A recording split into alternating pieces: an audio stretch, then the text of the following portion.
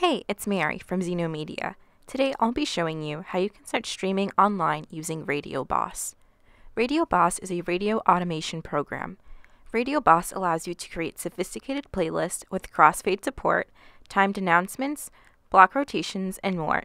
It has built-in support for streaming online. Now, let's see how we can quickly and easily start broadcasting online with RadioBOSS. As you can see, I've already created a playlist to start out with. Now I'm minimizing my screen so I can have my Zeno Tools dashboard open. In order to connect to the server, we will need to copy and paste the stream encoder settings from our Zeno Tools dashboard into RadioBOSS. Now I'll click on the gear, which controls settings, and click on broadcast. We will click on the add symbol to add our stream encoder information, followed by the configuration wizard.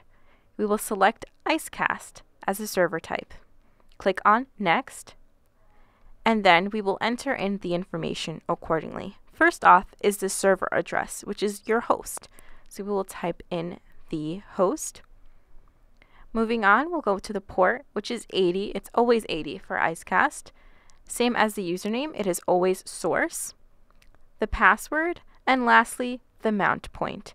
It's important to note that you will first begin by keeping the slash and then putting in your mount point. So again, keep the slash and directly afterwards paste in your mount point information with no spaces. Then you will click on Finish. Now, for the sample rate and the encoder, we will leave as is. Please note that the encoder type must always either be MP3 or ACC format. Now we will click on OK.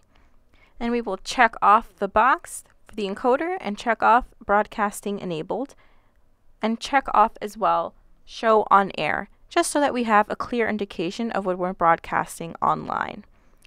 As you can see, I will now be selecting a song and pressing play, and off to the log you can see that I've established a connection successfully and that my music is playing. Now, to show you that I am actually broadcasting, I've opened up here my microsite, and as you can see, the song that I selected is indeed playing on my station. We thank you so much for watching, and as always, if you have any questions, feel free to reach out to a member of our support team by clicking on the blue chat icon button. Happy broadcasting!